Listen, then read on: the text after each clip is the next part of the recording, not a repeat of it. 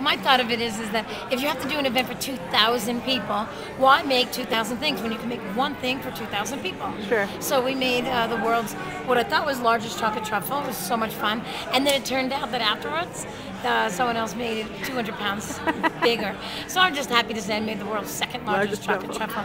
And we had so much fun. We were hacking into it with these custom shovels and just shoveling it onto people's plates, and it's so decadent.